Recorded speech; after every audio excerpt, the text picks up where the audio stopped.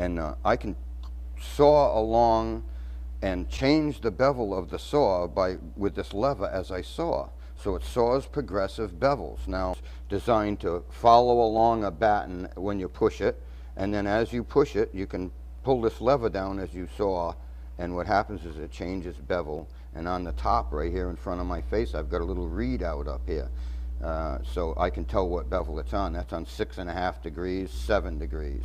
Right, and then as I back up, 5, 4, 3, 2, 1, 0. This particular saw has what they call a trunnion on it, and this trunnion guides the saw as it changes bevel.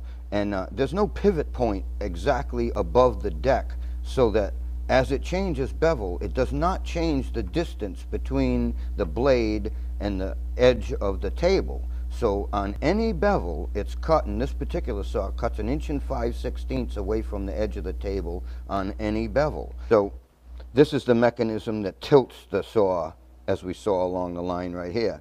This was made very quickly. This is a piece of door hinge, a strap door hinge for like a fence or something. And this is a piece of key stock from some old dragger and a couple of bolts. And this acts like a little linkage rod between the two, and you can see that it very simply pries the thing along in a nice neat progression. There's 5, 10, 15 degrees, 10, 5, 0.